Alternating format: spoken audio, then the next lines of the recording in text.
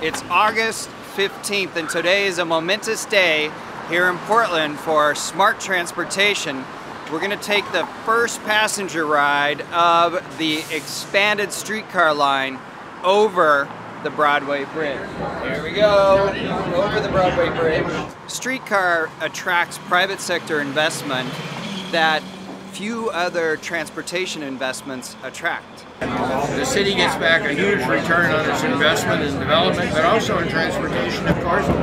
We anticipate moving, 20,000 people a day when it's mature in the whole line, and that's a lot of car trips not taken. So it gets a lot of cars off the street, keeps them off the street, gives people an easy way to move around the center of the city. I think it's going to be great for business, it's going to be great for housing. We just drove by a site where they're going to put in some 700 units of housing. It could be a very, very catalytic event. People like the streetcar for a number of reasons.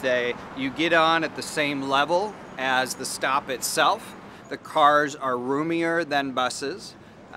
They're smaller than light rail vehicles, which means we can put them into the existing grid downtown, and it stops on average about every 2 to 5 blocks, which gets you closer to where you want to go as compared to the light rail vehicle, which stops on average about every 2 miles. Well, as silly as it sounds, rail transit is just plain sexier than buses.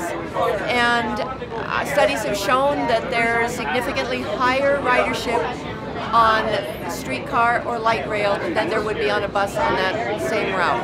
I also like the energy efficiency aspect of it, the green aspect, and the fact that it doesn't tear, once the rails are in, the fact that it doesn't tear up the streets the way buses do. Although I love buses. TriMet has undergone a lot of changes with their fare system. What gets you on the streetcar legally? Legally, a streetcar only annual pass, a streetcar single ride ticket, or any TriMet fare, any valid TriMet fare. So an annual pass, a single day ticket, an all day ticket, whatever new fare TriMet is proposing on September 1, streetcar will be validating.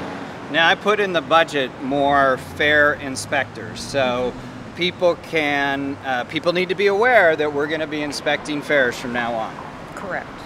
So the free ride is over, but the new expanded ride, oh wow. $1 for 2 hours, anywhere on the system, $1.